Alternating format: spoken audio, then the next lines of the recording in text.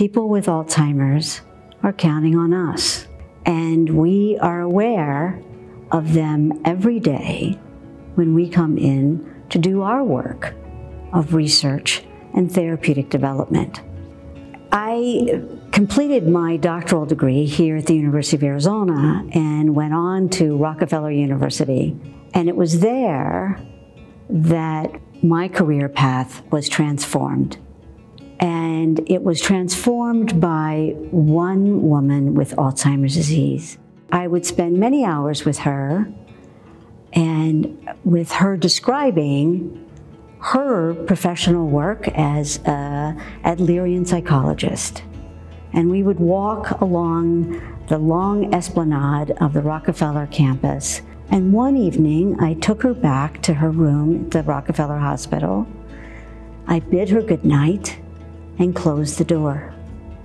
And I waited 30 seconds.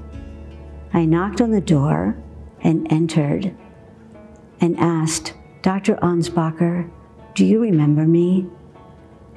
And her reply, she was so kind, she said, "I'm so sorry, should I?" I had to know why she could remember so much part of her life and not remember me for 30 seconds.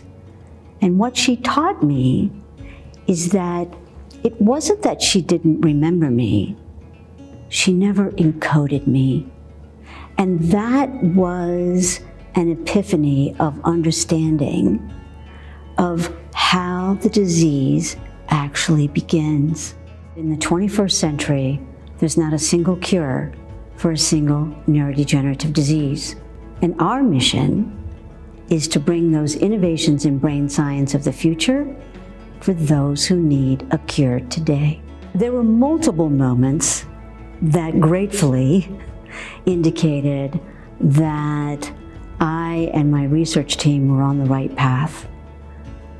The first of those was a discovery that I made in my laboratory that the molecule that we now are in phase 2 clinical trial, allopregnenolone, or allo for short, could actually regenerate nerve cells.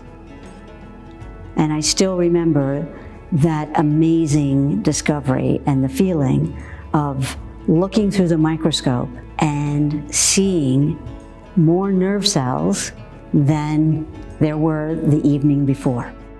My grand hope is to develop those cures for Alzheimer's and Parkinson's and multiple sclerosis and ALS. That's something that no one else has done, right? But we're at the University of Arizona. We're bold. We're used to doing what no one else has done.